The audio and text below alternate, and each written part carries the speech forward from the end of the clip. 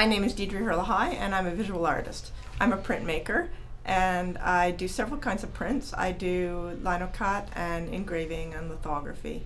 I'm also an art teacher and I've been teaching art for about 30 years, mainly to children. For MASC I do several different workshops. Some are sculpture based and some are calligraphy based.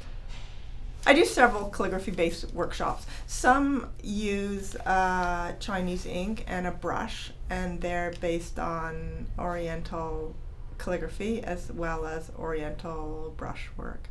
They fit into the curriculum when you're talking about ancient cultures, for example. In terms of art and elements of art, they really are about line and shape and that play of the mark that's on the paper and the space that's left.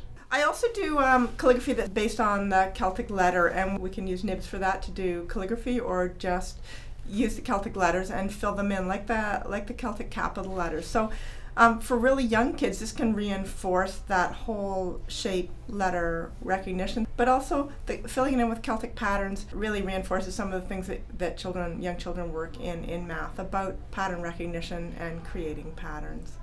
I also do 2 sculpture-based workshops, and one is about building with Indigenous materials. So I start by showing slides to the kids about shelters that are built around the world with Indigenous materials.